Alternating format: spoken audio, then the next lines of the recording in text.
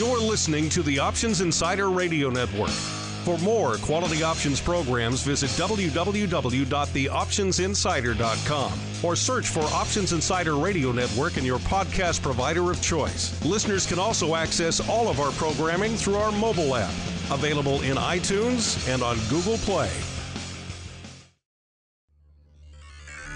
The options market can be a confusing place. Sorting through the daily avalanche of data, alerts, updates, articles, and analysis to find the most important information is an overwhelming prospect. But now you have help. Welcome to the Options News Rundown, the only program that breaks through the noise to bring you the most important news and information from the world of options. Every day, we bring you the top 5 option stories curated by the options experts at theoptionsinsider.com, the premier source for options information. The Options News Rundown is brought to you by LevelTradingField.com, the online communication, research, and quantitative platform with the largest collection of financial tools for traders, including the innovative Bitcoin Market Predictor.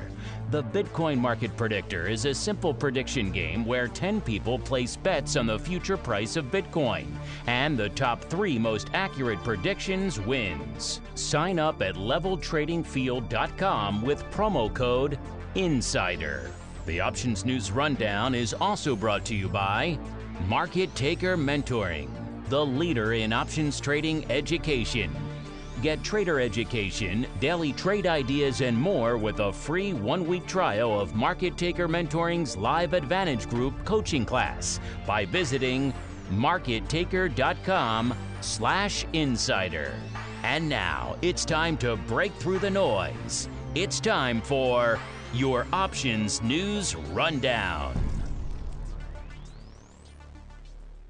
Good morning. Today is Friday, December 21st, 2018. This is your Options News Rundown. I'm Dan Passarelli.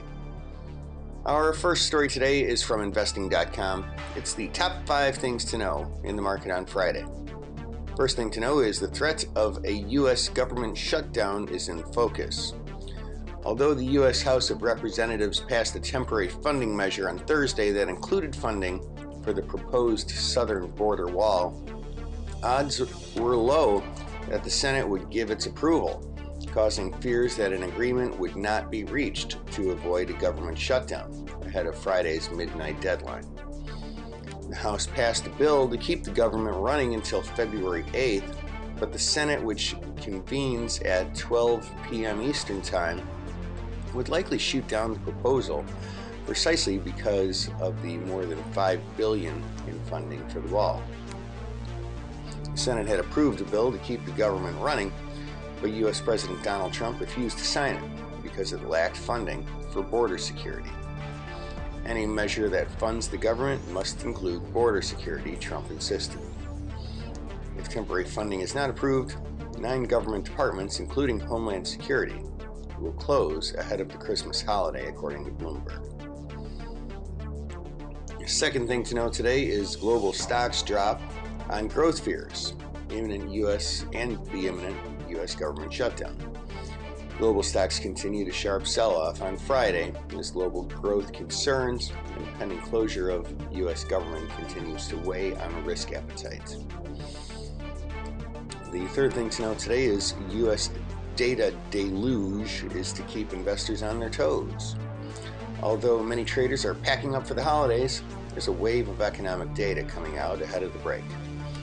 The Commerce Department will report on durable goods orders for November at 8:30 a.m. Eastern Time. On average, economists expect that orders for long-lasting goods rose 1.6% last month, and that core durable goods orders, which exclude autos, rose 0.3%. The final measure of third quarter GDP will also be released at that time, with forecasts for it to stay at its previous estimate at an annual growth rate of 3.5%. Fourth thing to know today is Nike jumps 8% as results beat consensus. Bullish signs are few and far between, but Nike's strong earnings after Thursday's close could provide the market some buying optimism. Nike recorded a fiscal profit for the second quarter of 52 cents per share on sales of $9.4 billion. That topped estimates for earnings of 46 cents a share and sales of $9.17 billion. Gross margin came in at 43.8%, beating guidance of 43.5%. And the fifth thing to note today is oil heads for a weekly decline of 10%. Overnight gains evaporated in early morning trade on Friday as oil prices extended a sharp weekly decline. U.S. crude oil futures lost 35 cents or 0.76% to $45.53 by 6:03 a.m. Eastern Time, while Brent oil traded down 70 cents or 1.29% to $53.65. Crude had received a boost from news that OPEC was planning to release individual quotas for its production cut, showing Saudi Arabia would reduce more than expected. But buying interest faded in early morning trade, falling further from their peak in October as concerns over oil demand increased because of a slowing global economy and signs of oversupply. Our second story today is from Investing.com. U.S. regulators increase crypto market scrutiny. Will clarity follow? With cryptocurrencies having been mired in bear markets for the better part of 2018, alt-currency investors were desperately hoping the U.S. Securities and Exchange Commission might find its way to approving a Bitcoin ETF sometime soon. The hope, of course, is that such a move would inject some life as well as additional legitimacy into the digital asset class. The U.S. regulatory agency dashed investors' hopes in late August when it rejected 9 Bitcoin ETF proposals, including applications from ProShares, Direction, and the long-suffering Winklevoss twins, Cameron and Tyler, who've already endured multiple such denials. Less than a month ago, the SEC reaffirmed that near-term approval of the Bitcoin ETF remains elusive, when its chairman Jay Clayton confirmed that in the very near term, approval for a Bitcoin ETF wasn't likely, citing lack of adequate crypto market surveillance. Our final story today is from Investing.com as well. Ford is recalling 874,000 pickup trucks in North America for fire risks. Ford Motor Company said on Friday it's recalling 874,000 pickup trucks in North America with engine block heaters for fire risks.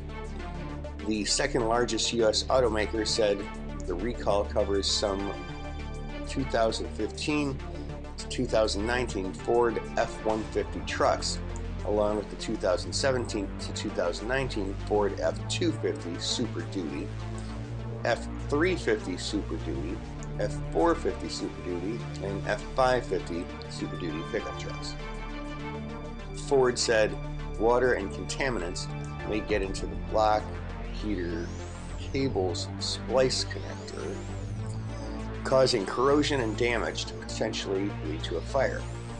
Ford told U.S. regulators it is aware of reports of 3 fires in Canada linked to the issue, but unaware of any reports of accidents or injuries. And that, ladies and gentlemen, is news you can use for today, Friday, December 21st, 2018, your Options News Rundown. I'm Dan Passarelli, Trade Smarts, and have a great weekend.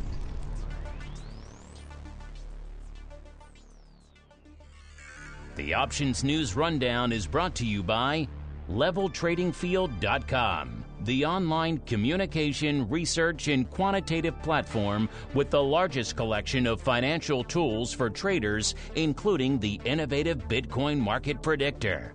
The Bitcoin Market Predictor is a simple prediction game where 10 people place bets on the future price of Bitcoin, and the top 3 most accurate predictions wins. Sign up at LevelTradingField.com with promo code INSIDER. The Options News Rundown is also brought to you by Market Taker Mentoring, the leader in options trading education. Get trader education, daily trade ideas, and more with a free 1-week trial of Market Taker Mentoring's Live Advantage Group coaching class by visiting markettaker.com/insider.